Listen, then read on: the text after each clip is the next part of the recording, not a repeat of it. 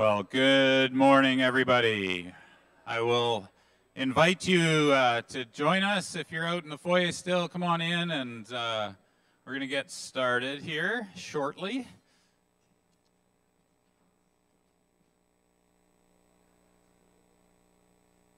It's a beautiful winter morning, and our Winterfest weekend. I don't know how many people were active at that in some way this weekend, or maybe getting out yourself, or maybe at the great fishing derby I heard about. Good time out there on the lake, trying to get onto the lake and all of that. Very adventurous. A good winter weekend to enjoy each other and enjoy being outside.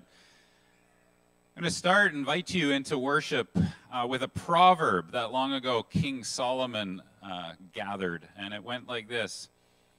A joyful heart makes a cheerful face, but when the heart is sad, the spirit is broken.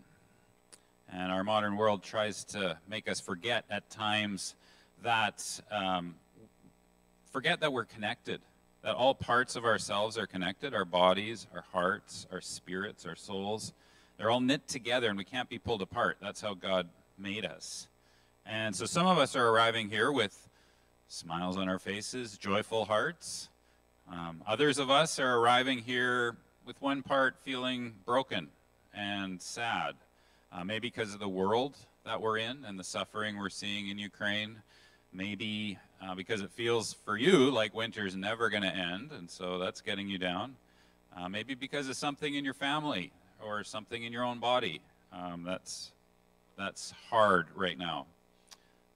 But first, let me say to you, welcome, and we're glad you're here.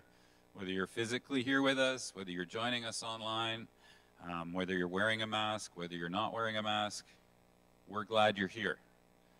Because not only are we knit together as individuals, we're knit together with one another.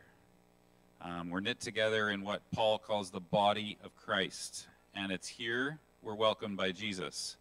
And so we come to him with broken spirits or cheerful hearts, whatever we're going through. We come here and we worship the risen Lord Jesus. So just join me in an opening prayer. Father, we know you are here. You've created all things, you've created us, and you invite us through your Son. And through your Son is your great gesture of welcome. And through your Spirit, you knit us together and you fill us. So be with us this morning as we worship. Amen. Thanks, Rod. I want you to stand with us as we worship in song together. Our first two songs we want to sing are songs that allow us to be reminded of who it is that we're worshiping, and the opportunity to stand in love, the opportunity that God is faithful. So I want you just to sing loud with us this morning.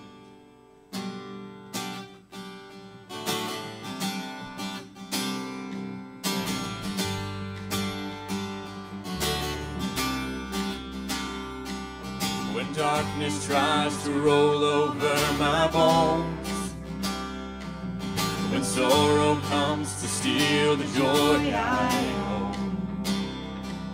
when brokenness and pain is all I know, oh, I won't be shaken, oh, I won't be shaken.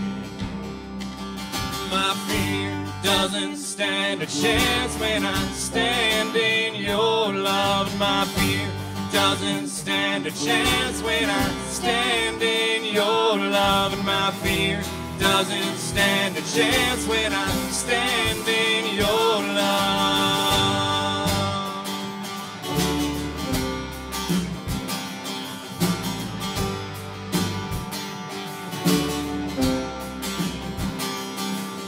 Shame no longer has a place to hide. I am not a captive to the lies.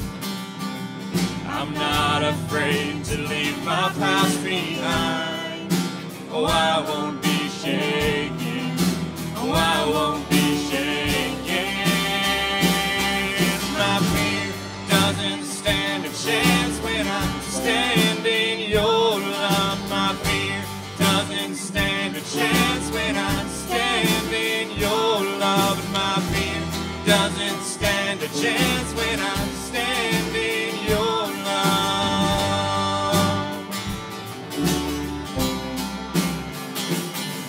There's power that can break off every chain. There's power that can empty out a grave. There's resurrection power that can save. There's power in your name. There's power in your... Let's sing that again. There's power. There's power that can break off every chain. There's power that can empty out a grave. There's resurrection power that can save. Power in your name. There's power in your name. My fear doesn't stand a chance when I stand in your love. My fear doesn't stand a chance when I stand in your love. My fear doesn't stand a chance when I stand in your love.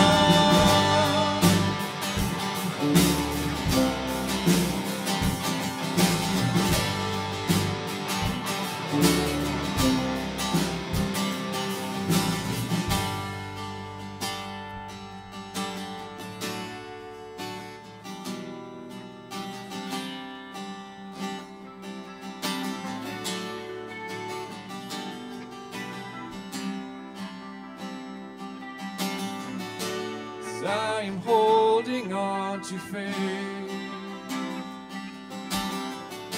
because I know you'll make a way. And I don't always understand, I don't always get to see, but I will believe it, yes, I will believe it. 'Cause you make mountains move, you make giants fall, you use songs of praise to shake prison walls. I will speak to my fears, I will preach to my doubt. You were faithful then, you'll be faithful now.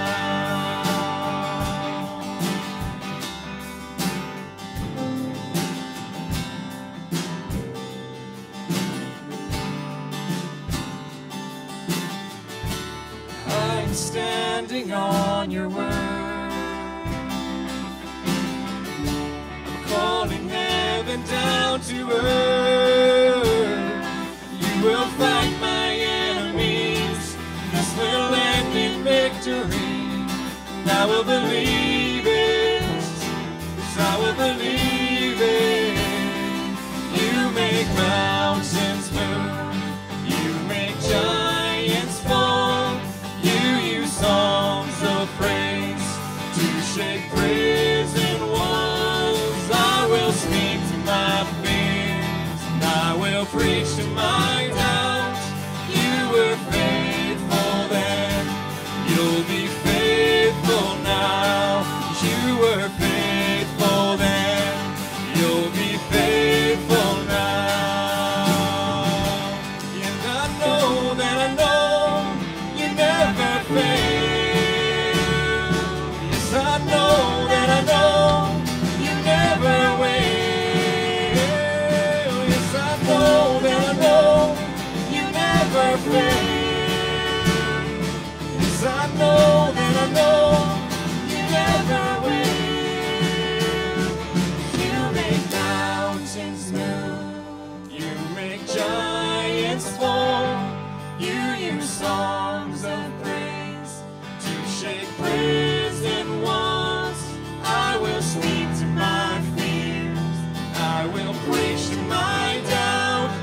You were faithful then, you'll be faithful now. You were faithful then, you'll be faithful now.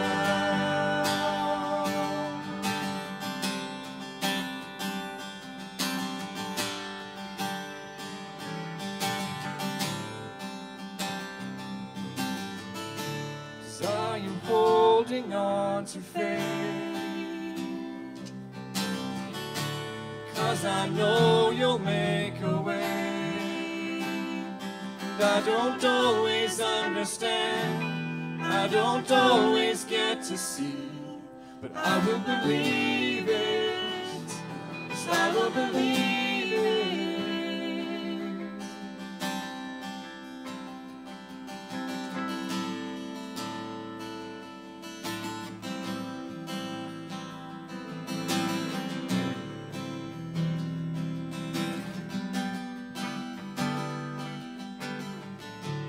Worthy is the Lamb who was slain, holy, holy is He. Sing a new song to Him who sits on heaven's mercy seat. Sing holy, holy. Holy, holy, holy is the Lord God Almighty, who was and is to come. With all creation I sing praise to the King of Kings. You are my everything, and I will adore you.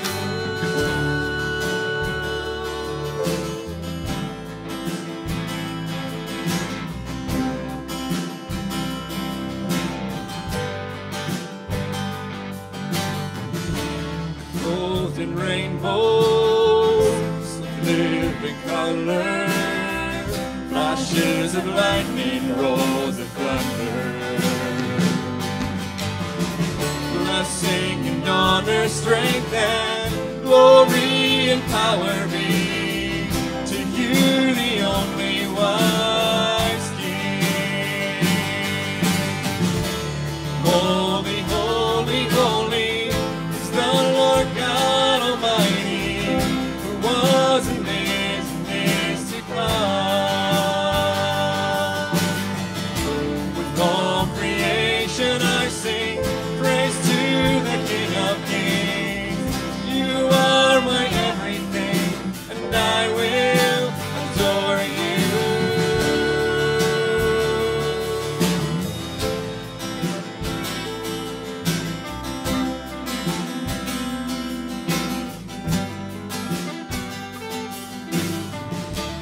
Filled with wonder, awestruck wonder, at the mention of your name, Jesus. Jesus, your name is power, breath of living water, such a marvelous mystery.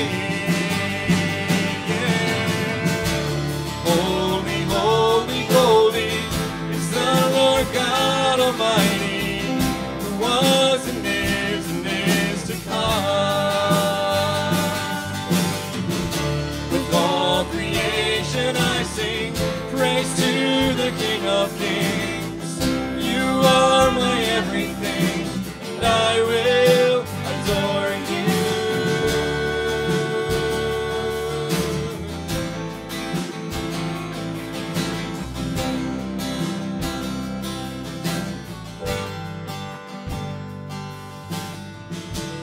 Holy, holy, holy is the Lord God Almighty, who was and is to come. With all creation I sing praise to the King of Kings. You are my everything, and I will adore you.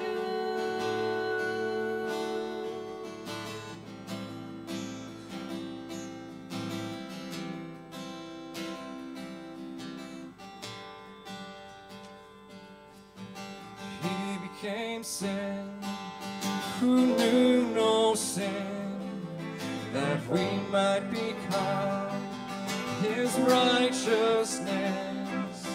He humbled Himself and He carried the cross. Love so amazing, love so amazing.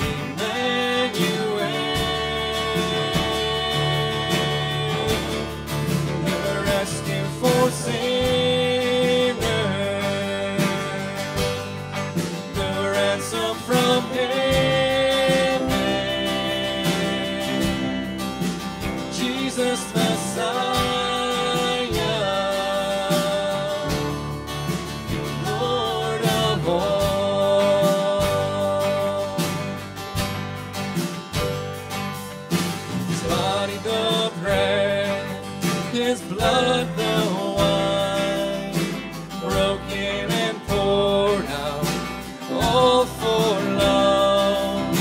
The whole earth trembled, and the veil was torn. Love so amazing, love so amazing. Jesus Messiah, the name above all names, blessed Redeemer, Emmanuel,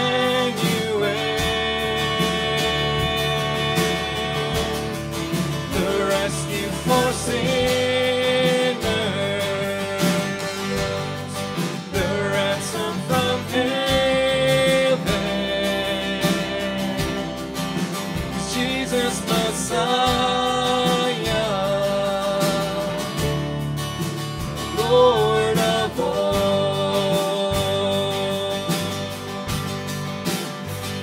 our hope is in you. All our hope is in you. All the glory to you, God, the light of the world is Jesus Messiah,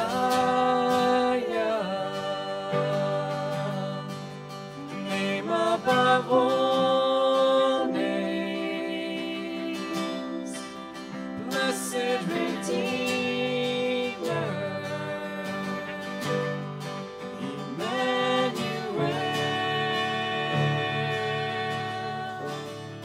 the rescue for sinners, the ransom from heaven, Jesus Messiah,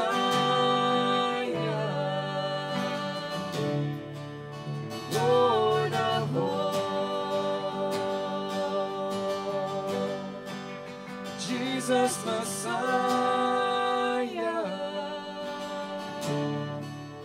Lord of all.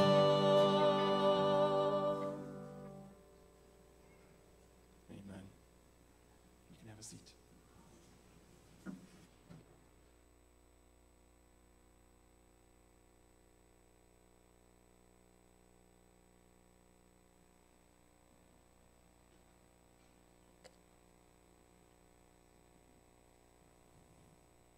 Jesus, Lord of all.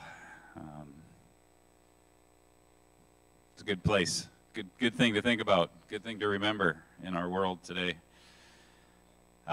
Take a couple minutes now to just transition from worship and song to worship in family news. It's part of worship too. Just to talk a little bit about what's happening, what's going on here, and that'll transition us into the rest of our service. We sent this out in our weekly email this week, but of course, as you know, there were some changes in Saskatchewan around our guidelines yet again. And so, again, we just want to send the message loud and clear. Mask, no mask, you're welcome here. It's just good to have you. We want to just be a place of welcome because we're welcomed by Jesus. One of the implications of that is still we're going to keep our balcony with some slightly distant seating up there. So what that means is we need to use these bottom seats maybe a little better than we do sometimes. So just a nudge that, next week when you come in, challenge yourself. Can I sit one pew forward where I usually sit so we can keep the back open for those who might end up arriving a little bit later, and for some of those who need to slip out to the foyer occasionally. Let's use all our seating down here. A couple other implications. One is we're going to be our M Bistro, our coffee after the service, will be available today in the foyer. So restarting that, and our library as well. That's been closed on Sundays. is ready to be accessed again. And if you're newer here and haven't hung out in our library, or at least visited it and poked your nose in, it is a fantastic resource. We are a church who still has a library, and that is awesome because there's fantastic stuff in there. A couple of things. Next weekend is kind of annual general meeting weekend. Woo! Everybody clap. Yeah, it's so exciting. So first one is our Sask MB family of churches has its assembly on Saturday. And if you're interested in being part of that, it's by Zoom, so you don't have to travel anywhere. Let me or Lisa Braun know. On March 13th, then next Sunday, the morning service we're calling it our Vision Sunday because we're going to talk about what God's been doing and what God's doing coming up for us. And what do we see? So it's a little bit of just storytelling and sharing and being together and have a little fun with that. And then in the evening, we'll kind of do the business part, okay? 6:30. There is going to be, we're planning to have some childcare, but we do need some volunteers. So if you can connect with Kelsey Lynn about that. Speaking of Kelsey Lynn, I'll invite you to come forward for a quick announcement. As well, you got a hand with your bulletin, you got a one-pager on how you might be able to get some relief help into the Ukraine. If you haven't given otherwise, one of our partners is Mennonite Central Committee, MCC, and they already do work there and are easy to get some help for people in desperate need right now. So that's how you can do that. Good morning, everyone. If you are a mom, on your way in, you should have got a lovely little handout like this. We are really excited to be starting a mom's program here at Hepburn MB. We're going to do a 4-week trial run of this. It's a little different than what we've done in the recent past. This is actually a structured program. We'll have a speaker, an activity, and a chance to build community and get to know one another. And so you do not need to have little kids to come to this. This is open to all moms. We are really excited to offer childcare for those who are 5 and under. And if you would rather hold some babies, help out with some of that, we would love your help. You could talk to Cheryl Bolt or myself. But we are just really excited about this. There's some great speakers who are going to come and talk to us and help us consider where we put our hope.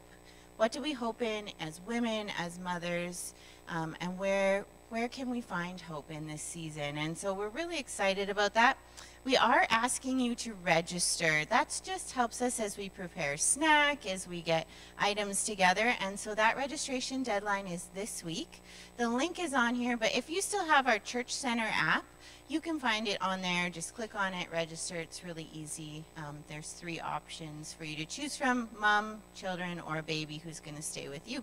If you have questions, just come and find me. But yeah, we're just really excited about it and hope that you'll join us. This week or in a couple of weeks when we get started. I'll invite you to join me in prayer as we pray. Father in heaven, thank you that you are not just the God of us, but you are the God of the whole world. And we believe that in the deepest parts of our soul, that you are seeing the suffering of people all around the world, but particularly right now we think of, again, the conflict in Ukraine that's affecting people in multiple countries. Lord, this is sad, and we know this is not something you desire to see. So we pray for peace, we pray for relief, we pray for an end to conflict. We pray that those in power would see the path to peace. And we pray for those on the ground, such as Doug and Sherry shared, our MB churches there and other churches who are trying to provide help and be places of shelter and welcome. We pray that you would be seen in all things there, Lord. We feel so helpless, so far away. Show us ways that we can pray and we can help. Lord, we lift up those among us, some who've had surgery this week, some who are struggling in other ways with addictions, mental health, chronic health issues, aging, loneliness, whatever it is, Lord, that's weighing upon us. We bring these to you, knowing that you hear us, that you see us, that you care so deeply. and that in Jesus you showed us that. So thank you. Thank you for Jesus who shows us and who sees us and who comes to us in our need and says, what do you want me to do for you? So may we respond to you even today with our hearts, our whole hearts. And Lord, as we hear your word this morning through our brother Darrel, pray that you would bless him and speak through him. Your Spirit is here among us, and you got something to say. And just be with Darrel as he brings the word. Thank you, Lord, for this time to be in worship of you. Amen. Well, as I mentioned, and as you've seen in your bulletin, this morning, Darrel Guenther, who is, you're like, Darrel Guenther. Which Guenther is that? Is that the Guenthers down the road that way, or which ones? You know, like, you're like, what? No, Darrel Guenther is from Winnipeg, Manitoba, and his daughter has been among us for a long time, Daniela Clausen. And Darrel's a pastor in Winnipeg, and he's going to be bringing the word to us. But as we get into that, I want to invite us to... So Darrel and I have been talking about this for a while. He's like, oh man, when I'm out there sometime, we should speak. And so finally it came together. So today, I'm really excited that you're here, Darrel. But to get us into that, we're going to read some scripture from Matthew 5 that Darrel's going to lead us in reflection on. We're going to put it up on slides, and we're going to read back and forth, okay? So I'm going to invite you to stand for this, and let's read. I'm going to invite you to read the bold text, okay? And I'll read the italics. And I'm going to put my glasses on to do that on my little printout. So let's listen. This is the word of the Lord. You have heard that it was said, but I say to you, but whoever slaps you on your right cheek, and if anyone wants to sue you and take your tunic, whoever forces you to go 1 mile, give to him who asks of you, and do not turn away from him who wants to borrow from you. You have heard that it was said, but I say to you, so that you may prove yourselves to be sons of your Father who is in heaven. For he causes his sun to rise on the evil and the good. For if you love those who love you, what reward do you have?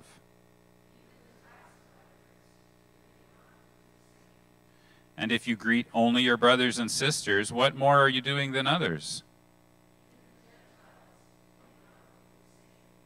Therefore, you shall be perfect, as your heavenly Father is perfect. You can have a seat. We'll take a moment to just reflect before Darrel comes and play some music. And those of you that have kids age 1 to 4, our toddler room will be open now, so you can head out for that.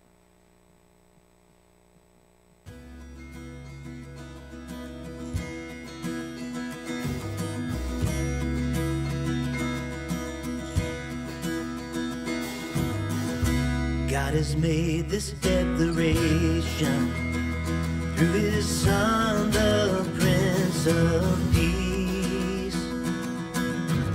If we will enter in his kingdom, we must love our enemies.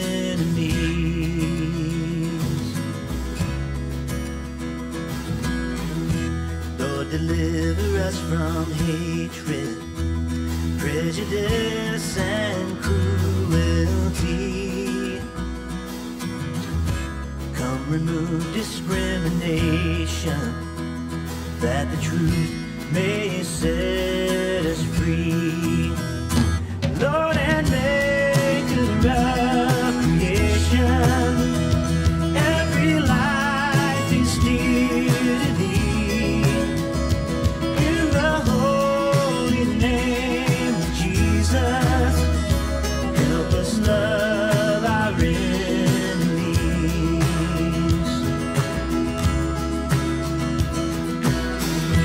Jesus is our true example, showing us the face of God.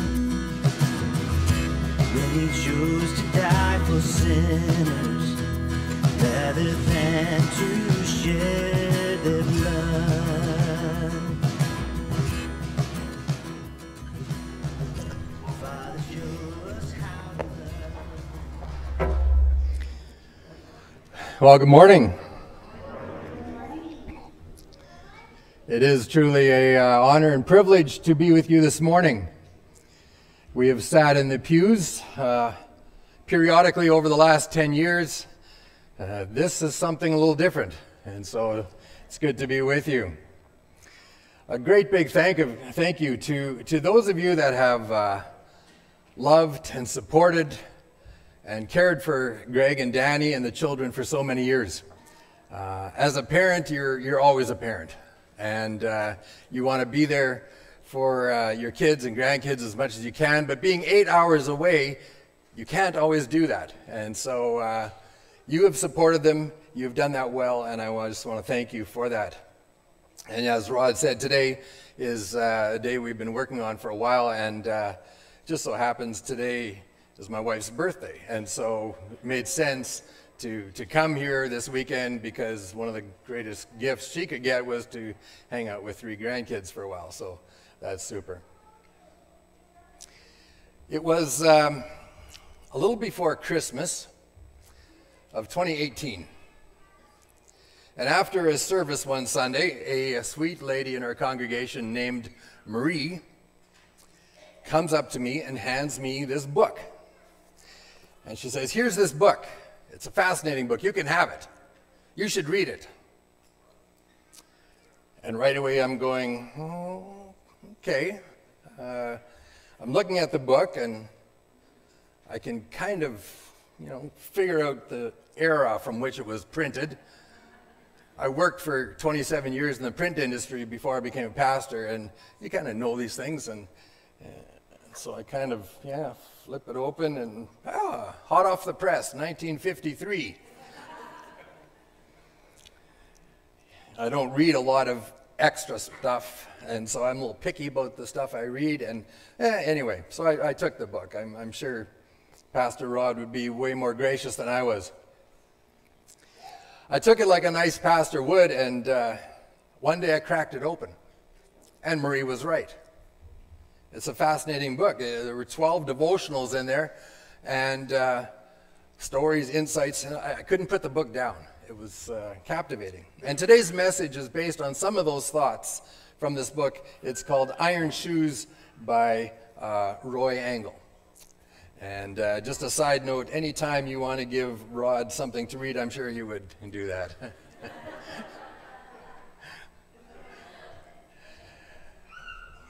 There's a relatively innocent sounding sentence in the Sermon on the Mount spoken by Jesus. We're not having an altar call just yet, but there's an innocent sounding sentence in the Sermon on the Mount that Jesus says it contains enough dynamite to change the course of this world. Jesus has presented one of the foundational principles here of the abundant life. And what a pity is it that people have walked on by. They've gone on the other side of the road and not standing in the truth of this verse. And the verse reads in Matthew 5:41, "Whoever forces you to go 1 mile, go with him 2. The King James Version says, "Whosoever shall compel thee to go 1 mile, go with him 2." I said this book is old, and there's a story in this book about a Sunday school teacher who gives the class this memory verse for the week. And so the week goes by, and the next week the class starts, and the teacher says, "Okay, remember the Bible verse? Whosoever shall compel thee to go 1 mile, go with him 2. Who can say the verse?" And one little 4-year-old boy raises his hand.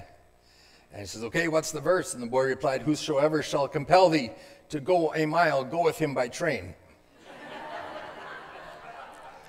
It was a nice try. Whoever forces you to go 1 mile, go with him 2. Can we say that together? Whoever forces you to go 1 mile, go with him 2. This short little piece of wisdom from Jesus misses its full impact unless you understand the culture and the setting of that day in which it was spoken. The background and setting are very important. See, we don't understand what it's like to be overtaken by an opposing force. World War II was, 80 years ago. People in the Ukraine right now, they understand that very well. They're dealing with that today. And we need to support them in our prayers. But at the time that Jesus walked this earth, the Roman Empire was taking over more and more pieces of territory. And when they would take over a new town or a new territory, they would perform something that was called a subjection ritual. With this, the Romans would place a yoke in the marketplace or somewhere near the gate, and the Romans were made to walk underneath that yoke, symbolizing that they were paying tribute and obeying this Roman takeover. And you can see the picture on behind me. In the small print of that agreement, and you always need to read the small print, right, was this little requirement that if a Roman soldier or official wanted you to carry his pack or run an errand or guide him for a mile, you had to do it. And this was a very humbling experience for the Jews, as Moses called them a stiff-necked people. It was stipulated that not only in the case of emergency, however, you had to go further than a mile, but you had to go that 1 mile. But the Jews, they hated that mile. And there's some other texts, ancient texts, that were written that most Jewish boys or young men, they would go from their place, they would go 1 mile down the road. They would take a stake and bam, bam, bam, they would hammer a stake into the ground. And then they would go 1 mile the other way down their road. And bam, bam, bam, they would hammer a stake into the road. And I'm going 1 mile, not one step further. That was their thought. And so now if you think of that statement that Jesus makes in that context, whoever forces you to go 1 mile, go with him too. With that cultural setting in mind, imagine the group of Jews standing around and listening to Jesus, hearing his words. See, Jesus said a few things while on earth that ruffled some feathers, didn't he? And this was one of them.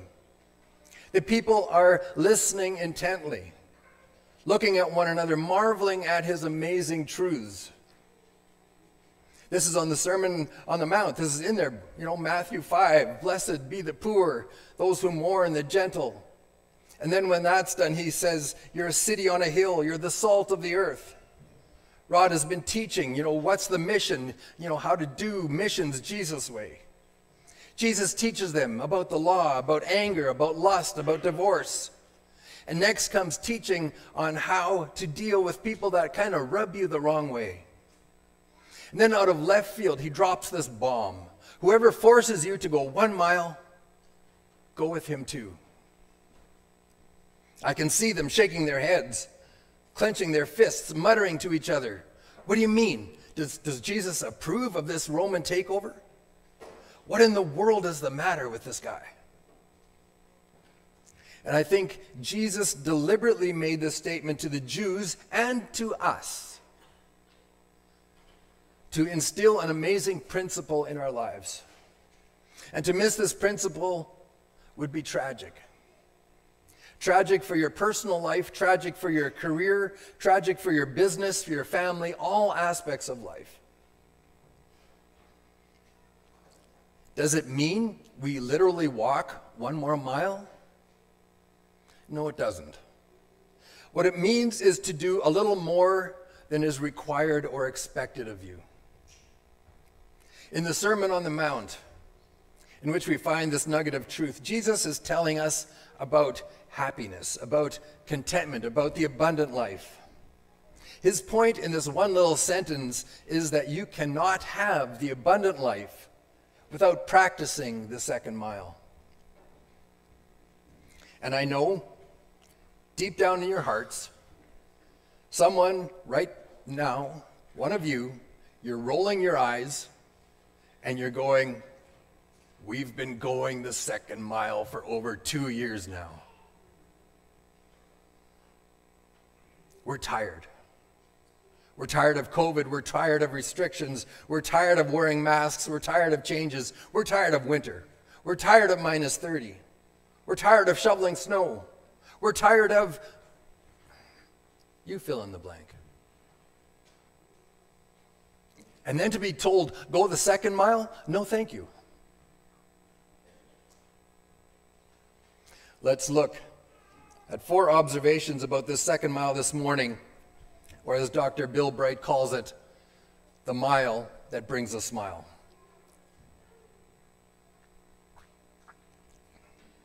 First of all, the second mile always leaves a deposit of happiness in the heart of the one who travels it.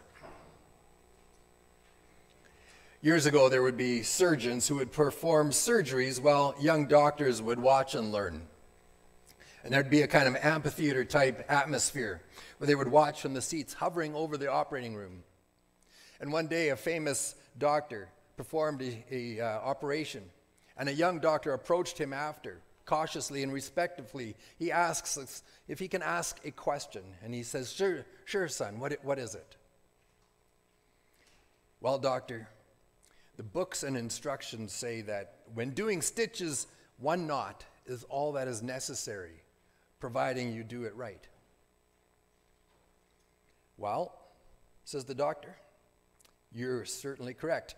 The instructions are 1 knot is correct. And I know what your next question is going to be. Why do I tie 3 knots? Yes, doctor, why? Why 3? Well, since everyone else is gone, I'll tell you a secret. That 3rd knot is my sleeping knot. If I wake up in the middle of the night and rehearse that surgery in my mind, as I get up to think about all this, I will end up like, did I do that knot? Did I tie that knot? Will that patient heal well? And so I tie 1 knot, I tie 2 knots, and I tie a 3rd knot. And I know it cannot come loose. And I'm going to smile and fall back to sleep, knowing I did a little extra. And then he said this, it's a great principle for life.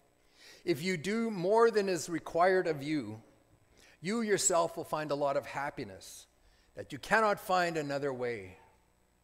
It applies to everything in life. And that's very true. The second mile always leaves a deposit of happiness in the one who travels it. Think of a young Jewish man working in the field. A Roman soldier comes along and yells at him, hey, son, come carry my pack. And he has to, according to the law. And so he slams down his shovel. I'd like to hit the guy over the head with it, but I'll just put it down. And he shuffles his feet over and grabs the pack and puts it on, and he mutters all the way down there, maybe saying some bad words in Hebrew, I don't know. And he goes to the 1 mile and he slams the pack down and he walks away thinking, I wish my country would take over Rome one day and he's going to carry my pack 10 miles.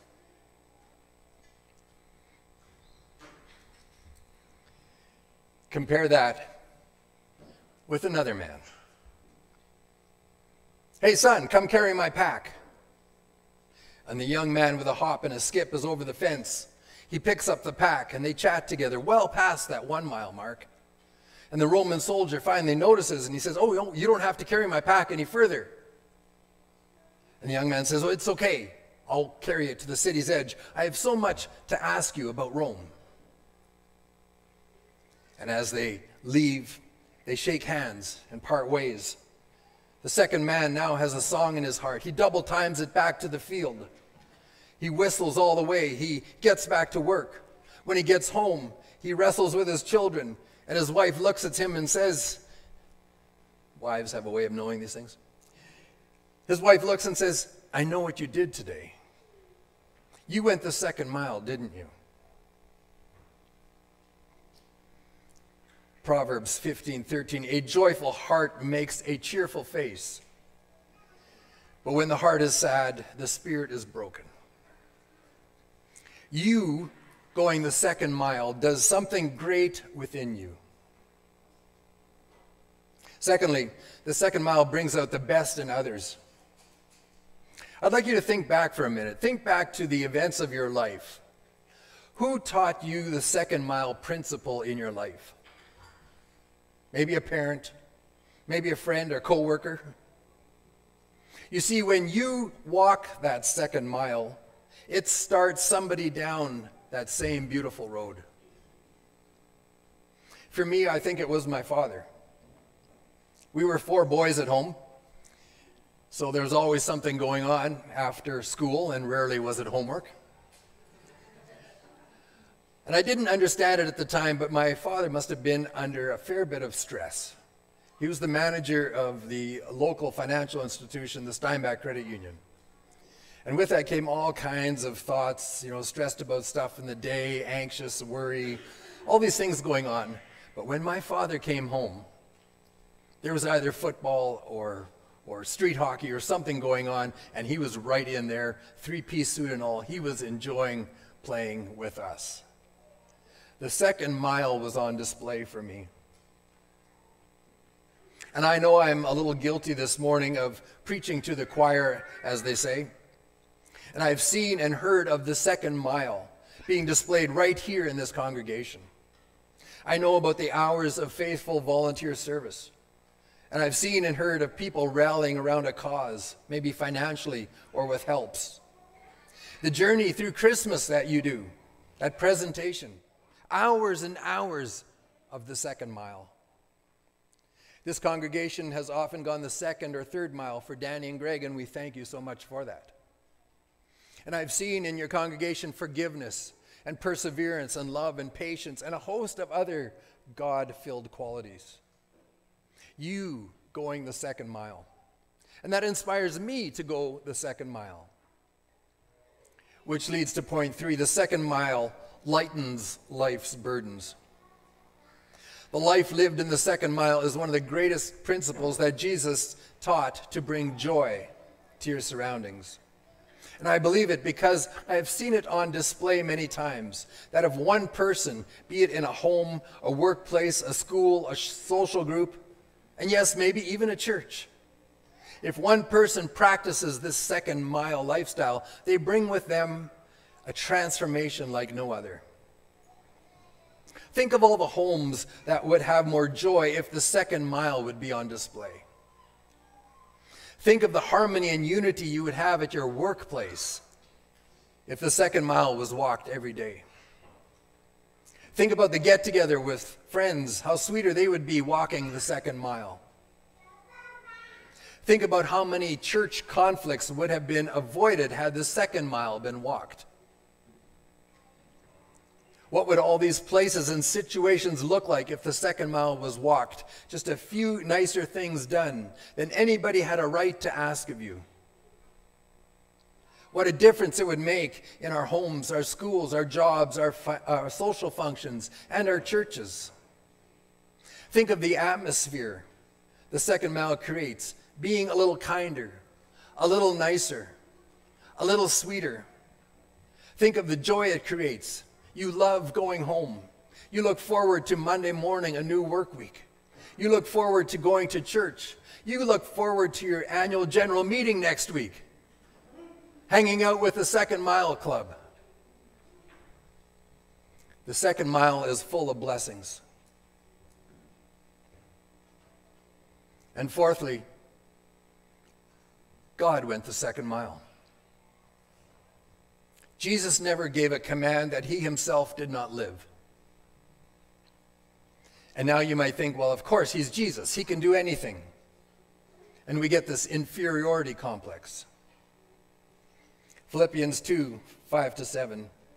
Have this attitude in yourselves, which was also in Christ Jesus, who, although he existed in the form of God, did not regard equality with God a thing to be grasped, but emptied himself, taking the form of a bondservant and being made in the likeness of men. So if you start getting this inferiority complex right off the start, thinking, oh, Jesus did this, surely I can't, that is wrong thinking. Jesus emptied himself. Now, Jesus was still fully God, but he chose the restrictions of being a man for a reason. And I believe this is the reason, that he could show us that we can do it too. Let me share with you a few more verses this morning. John 12, 49 to 50. Jesus says, "For I do not speak on my own, but the Father who sent me commanded me to say all that I have spoken. I know that his command leads to eternal life. So whatever I say is just what the Father has told me to say." And John 5, 19 to 20. Jesus gave them this answer, "Very truly I tell you, the Son can do nothing by himself. He can only do what he sees his Father doing, because whatever the Father does, the Son also does. For the Father loves the Son and shows him all he does. Yes, and he will show him even greater works than these, so that you will be amazed." So according to the words of Jesus, he only did the things he saw his Father doing and said the things his Father was saying. A simple recipe for us, right?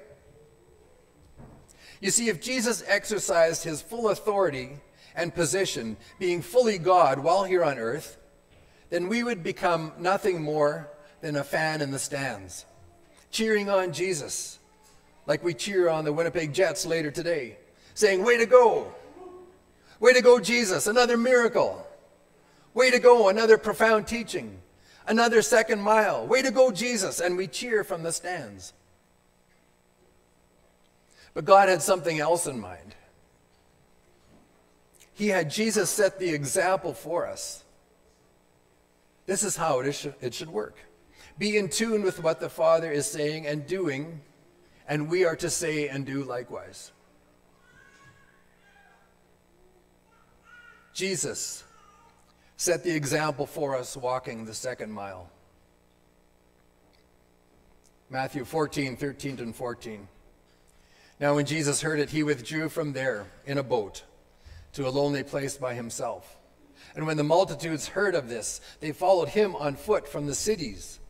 And when he went ashore, they saw a great multitude, and he felt compassion for them and healed their sick. The context of that passage, Jesus had just received news that King Herod had beheaded John the Baptist. There was a limit to Jesus' physical endurance, his emotional stress, and he honored that limit. We see times like Mark 1:35, Luke 6:12, Jesus finding moments to be alone, he withdrew to renew himself. This must have been hard for Jesus. Demands on his physical strength and stress. He endured that beyond a limit many times. Matthew 4:15 in the Amplified Version, "For we do not have a high priest who is unable to sympathize and understand our weakness and temptations, but one who has been tempted, knowing exactly how it feels to be human in every respect as we are, yet without committing any sin."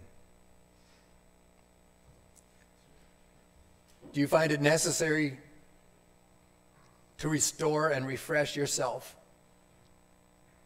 enduring things we have to endure in this world? Periods of difficulty? Does continual stress zap your energy?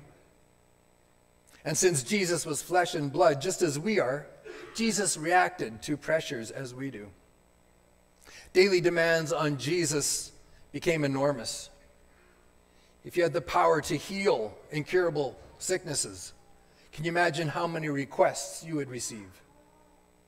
If you could teach in the manner Jesus did, can you imagine how many people would want you to come and speak?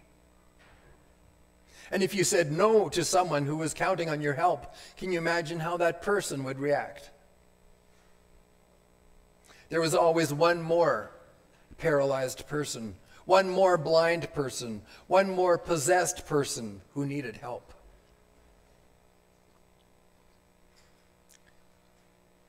Some people came to Jesus for the wrong reason. Some hated him, and they wished to discredit him. Some wished to do him harm. Jesus' intent was to be God's example of what to do and how to feel in every circumstance. It was so demanding that there were times Jesus could not go into populated places because people expected too much. Consider Mark 3:20. Jesus came home and the crowd gathered again, so much to an extent that they could not even eat a meal. Can you imagine coming home and being so crowded in by people, so many demands on you, you can't even have supper? Someone always needed something or wanted something. Yet even when he was tired, even when he was genuinely needed to be alone, even when he dealt with stresses you and I have never known, he always cared about people and went the second mile. Even his enemies knew he cared. One of the incredible things about Jesus is that he felt compassion on people regardless of his needs. The ultimate second mile was the cross. The day that Jesus hung on the cross on Golgotha. You know, there was a popular Christian song out about 4 years ago called "So Will I" by Hillsong United. And one line really gripped me that I'd never thought of before. And here's part of that song. It says, "God of salvation, you chased down my heart through all of my failure and pride. On a hill you created, the light of the world abandoned in darkness to die." I'd never thought of that before. Colossians 1:16, "For in him all things were created." This song rattled my cage. Jesus created Mount Golgotha. As he's forming and sculpting that hill, thinking, one day I'm going to hang on a cross here, taking on the sin of the world, being forsaken by my Father. The nails in his wrists, the pain of even breathing. In the middle of all that, Jesus lifts his face to heaven and cries out to the Father, "Forgive them, for they know not what they do." The second mile. I'd like to give you a bunch of points of what this second mile looks like for you. But I can't. I'm not you. I don't know what's happening in your home, your workplace, your school, or in your heart. You see, the second mile has to do with the heart. Danny Silk is a pastor in California, and he talks about a culture of honor. And he says this: people cannot determine whether or not we honor them or not. It has nothing to do with the other person. Did the Jews think the Romans were worthy of going the second mile? Absolutely no way. But the amount to which we love and we respect and we honor and we serve people has nothing to do with who they are. You may say, well, they don't deserve it. They haven't earned it. Well, what do we deserve?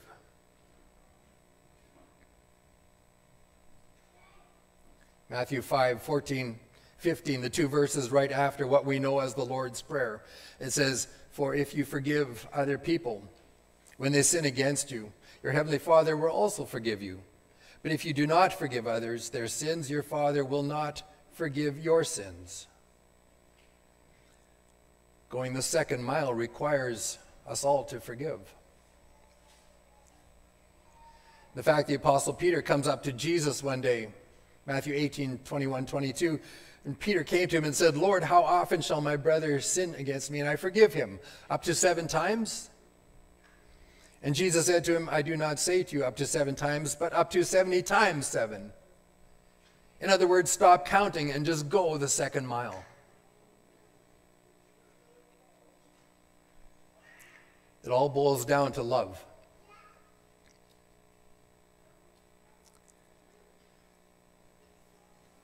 You have heard it said, you shall love your neighbor as you hate your enemy. But I say to you, love your enemies and pray for those who persecute you, so that you may be sons of your Father who is in heaven.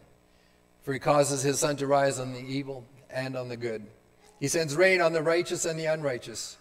For if you love those who love you, what reward do you have? Do not even the tax collectors do the same? If you greet your brothers, what more are you doing than others? Do not the Gentiles do the same? Therefore you are to be perfect as your heavenly Father is perfect. Tax collectors and Gentiles in Scripture, that's code for the unsaved. So look out your window. Look and see what the unsaved do. And are we, the redeemed ones, not called to something higher?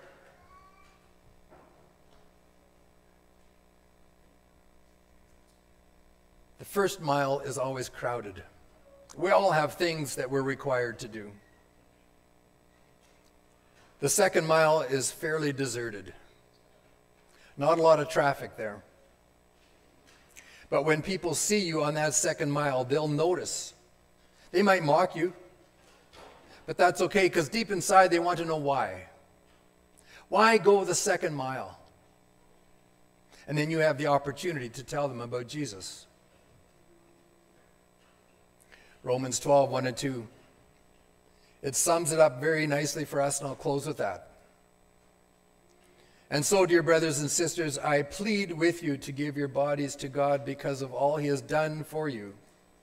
Let them be living and holy sacrifice, the kind he will find acceptable. This is truly the way to worship him. Don't copy the behavior and customs of this world, but let God transform you into a new person by changing the way you think. And then you will learn to know God's will for you, which is good and pleasing and perfect. I hope you noticed the footprints in the sand on the slides. We absolutely can't do this second mile on our own strength. May God bless you as you go the second mile this week, and for the days and weeks and months and years you have remaining until God takes us home. Amen.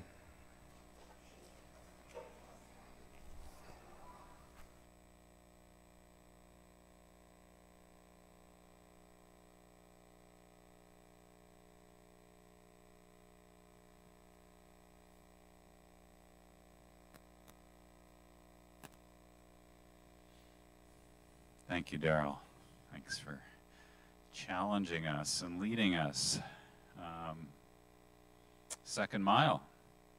And invite you to go into this week thinking about what is that little more I can do in my place, in my context. I liked how you talked about how this is something we practice too, right? Something we can get better at. The Decor Committee put up some purple this week to represent Lent, which is a season again of walking towards the cross, 40 days before Easter, where we remember and think of Jesus who went the second mile. And this is our challenge, even through Lent. Maybe make that part of your Lent practice, just to remember the cross and say, what can I do? What's the little thing I can do?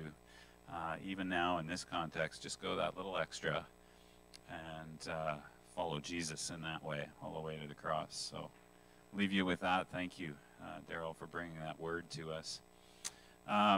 We at about 10:50 there'll be check-in for our kids classes that are downstairs, and a little after 11 our adult Sunday class will start here. We're going to be discussing a bit of what Darrell shared, and as well taking some time to pray this morning for Ukraine.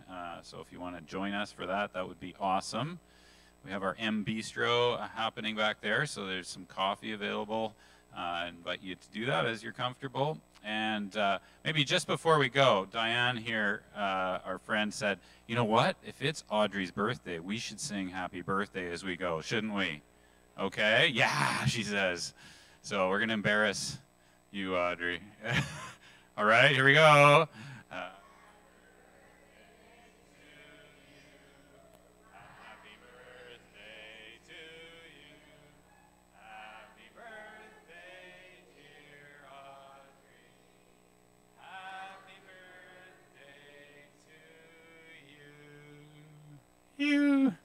And a hug there too. Nice. All right. Well, go in peace, everyone. We'll see ya.